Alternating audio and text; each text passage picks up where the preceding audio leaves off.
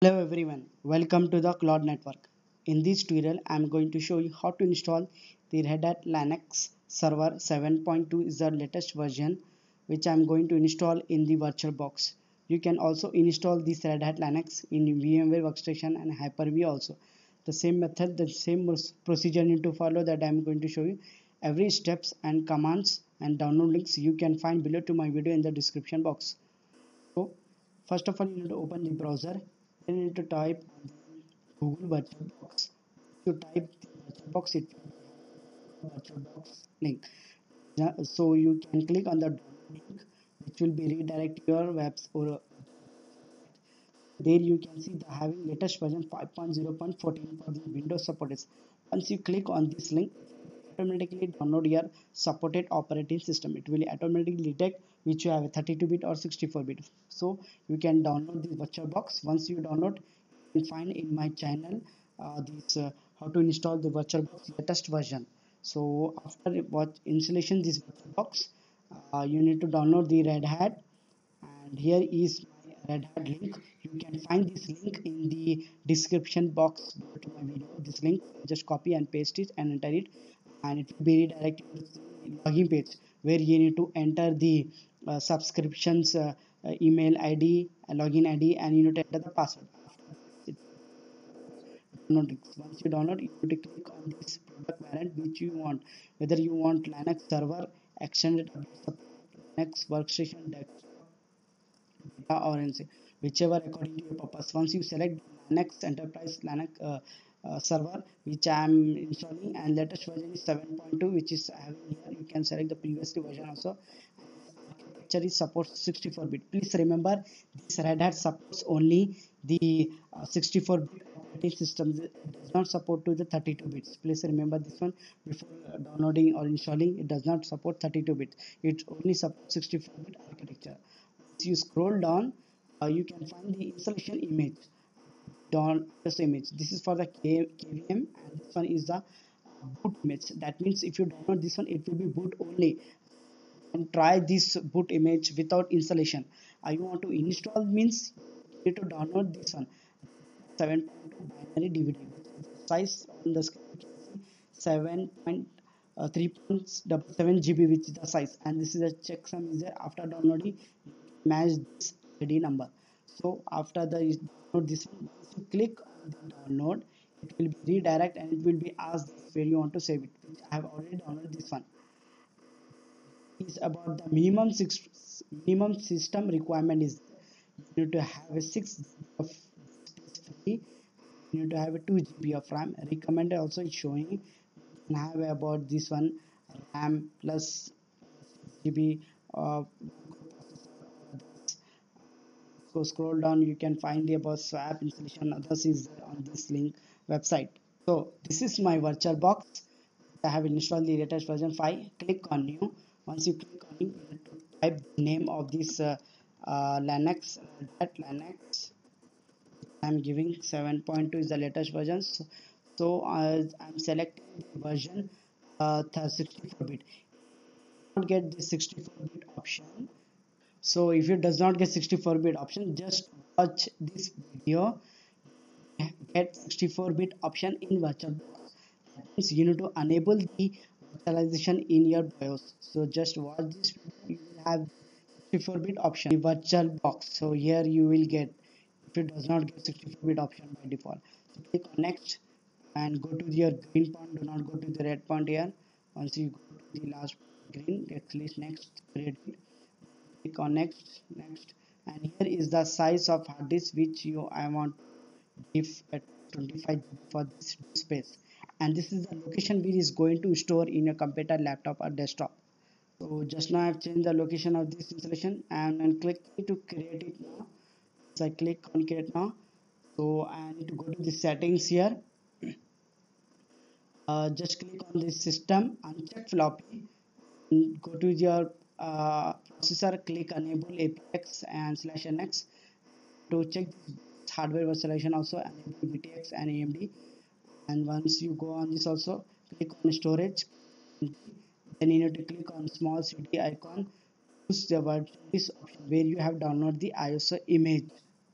Once you click here on the screen, which I have done this Linux ISO image there, and just click open it now. Click on network, select the bridge adapter. Selecting this bridge adapter, not do anything here. By default it will select every options here. So think about this, we do not need to change anything here.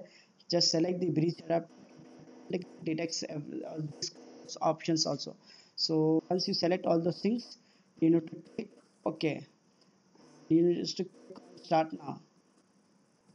On the screen you can see we having the Red Hat Linux Enterprise 7.2. You can test this media and install the Red Hat Linux. So I'm going to select the first option, install Red Hat Linux direct. I do not want to test this media. Just select and press and enter. And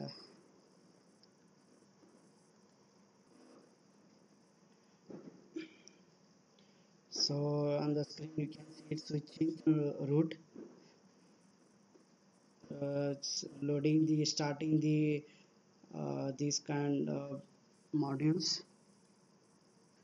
So it's starting a job running for the hardware database. On the screen you can see it's not less than time.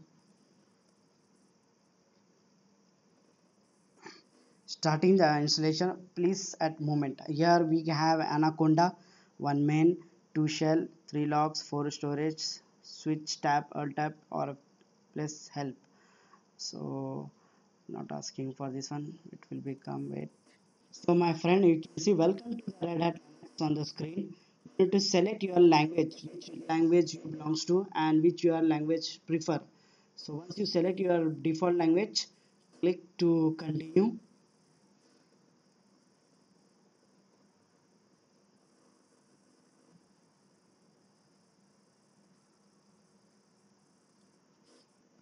So on the screen you can see having a date time automatic selected. Once you click on this one also, will be you can select your own time zone and language also. And here we having two things, like a dump is also enabled by default and we need to install the partition. So just click on this one. After selecting this option, I will scroll to up to show you something. So here is there. So you can see once you select on this hard disk again, okay, there is partition is there. You want to automatically configure the partitioning, or I will configure the partitions. That means you need to, if you select this I will configure the partition means you need to manually assign every partitions here. If you select, it will be automatically create the partition and it will be uh, install format and install.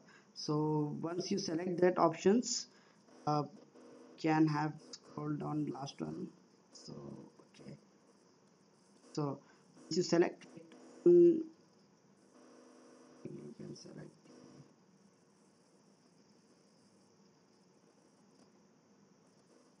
so press on done. It's showing internet host not connected. You can this one also error, it will be have connected later on, we can connect after the installation. Again show it connected or not.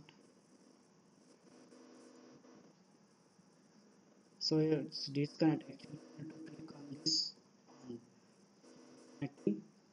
Once you click on just have press a tab, done. Click on the done pressing tab once you done, and then scroll down and then scroll down. See, it has been connected, everything is okay here. Now we can, you can see security policy is there. You can also select the security policy. See, you can see this one is a security policy is there. To your rules, you can select the security policy here. So right now I have policy here.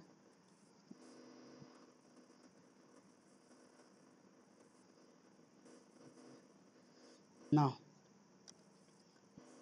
installations will begin, the installations now.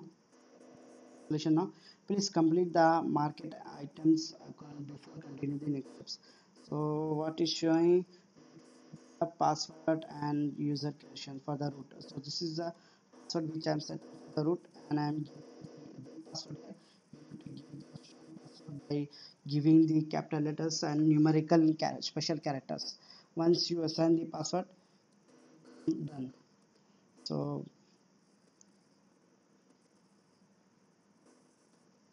after that the password is set, click on the user creation. I am giving cloud network full name, and user I am giving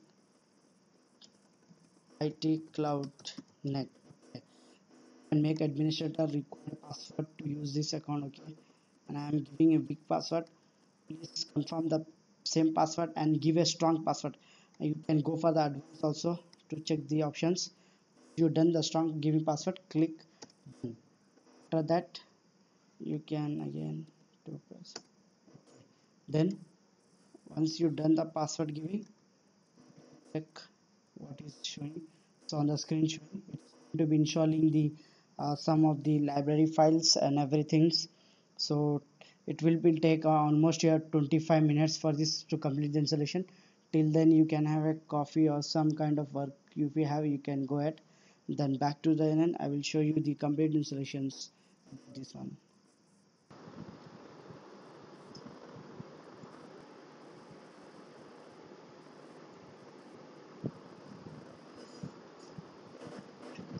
This installation is completed. Just to reboot it now. So select your Linux for the installation. So this this is your Red Hat Linux server, and it will not support the full screen.